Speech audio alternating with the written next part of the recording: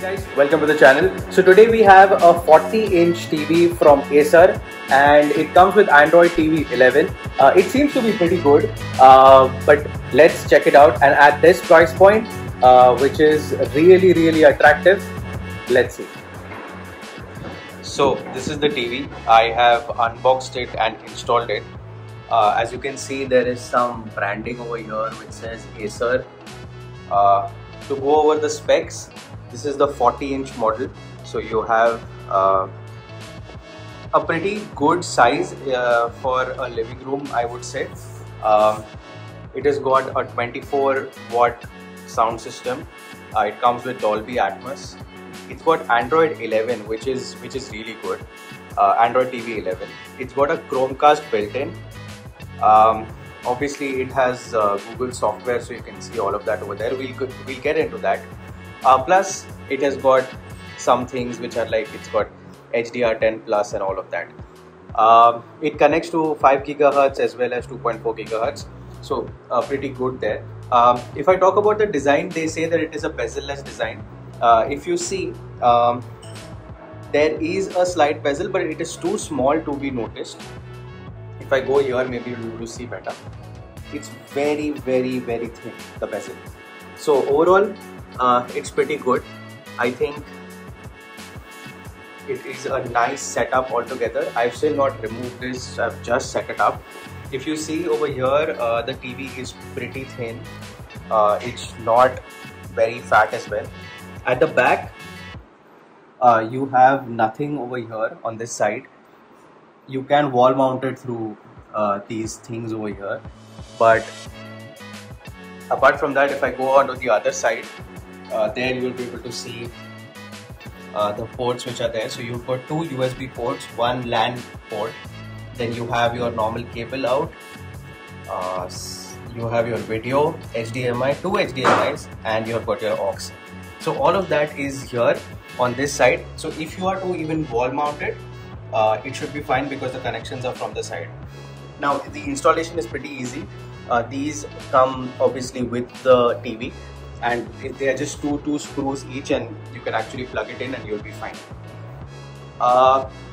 Overall, if I say from a distance of about 10 feet, approximately 10 feet, the TV seems pretty okay, but I expected a clearer display altogether.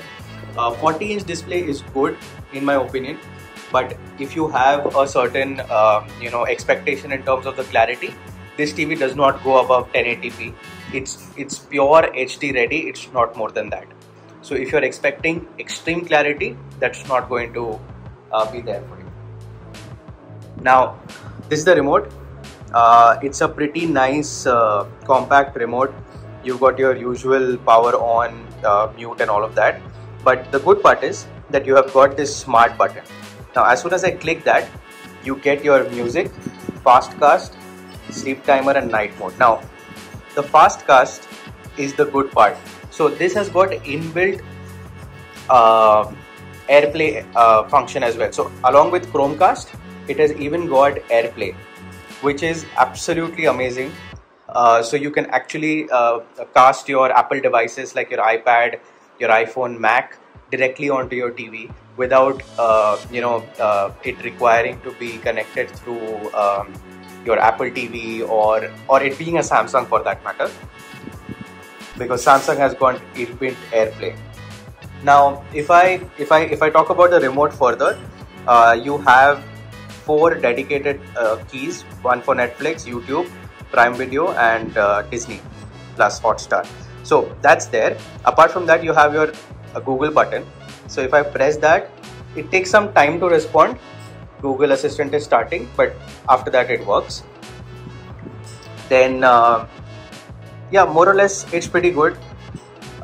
If I press on settings, you'll be able to see all these kind of functions, like you can obviously decide the external inputs.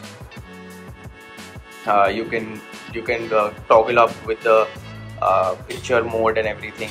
So I think pretty much I have really gone into depth with respect to this. I've even increased the sharpness a little bit. I have put on the 3D noise reduction. All of that is there, but then also the sharpness is not that great. If I take it a little closer, you'll come to know. It is a little pixely for my taste, but maybe if you are coming for it from a TV which is not HD or something, then this should do for you. Now at a price point of 19,000 plus whatever discounts you get, I think it is an absolutely good buy. It is very good in terms of how the overall functioning is. So I've been using it for almost a week now, and I think it has done pretty well. So you have all these functions which are there, so you can actually turn on digital your Dolby Atmos and everything. So if I want, I can actually turn on everything and enjoy the Dolby part of it. So that's there. Apart from that, so sound is good. I'll make you hear it as well. Apart from that, if I look at some picture quality, let's look at a video of mine as well, mine only, and you'll come to know how it is. So I have turned on a video of mine, and as you can see, if I go on to the settings part, the quality is not more than 1080p. So even if I put it at 1080p, this is what you get. Let me play it now for you, and I'll also turn off the volume so that you can hear the speakers as well. So today's video is a little bit sad because I lost my phone, and I really don't know what to do, but I have some tips for you. So you can actually change the mode as well. So from movie to standard, hey guys, welcome to the channel. So today we're going to see something really useful. So you can do that as well, and it really works. The setup really works. So if I want to change the volume, the mode, I just click on the volume button, which obviously increases, decreases the volume. One second. Yeah, so it increases, decreases the volume, and I go on here and I can just select on movie. Right now we are watching a video, so movie sounds to be good. Now let me play this. Have you ever lost your phone, or has your phone ever been stolen? If yes, then this is the video for you, or might as well watch it, because if it gets lost, then you would be sad about it. So let's get into the video, and these are very easy settings which you should turn on right now for your phone never to get lost or stolen. Let's get it. So here we have the iPhone 14 Pro Max, which is obviously an iOS device, and here we have the Oppo A74 5G, which is an Android device. Now I'm going to show you some settings which you should keep in mind. This is very important because your phone might actually get lost and you would not even be able to track it.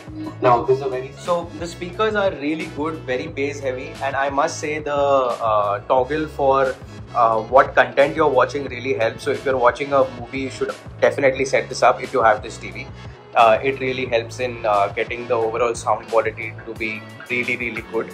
Apart from that, I think it's a good TV overall. The sound is good, everything else is good. I highly recommend this. At this price point, it is absolutely amazing to own this TV. So if you want really good picture quality, I would say go for a 4K. Don't go for a 1080p, because somewhere 1080p TVs are kind of not there yet. And you might feel that okay, that there is a slight content issue. It's not actually the content, it is the TV by default. So remember that. But apart from that, this TV is really good for people coming from 1080p and upgrading to 1080p. This TV has a lot of functionality and it is absolutely brilliant. So highly recommend this one.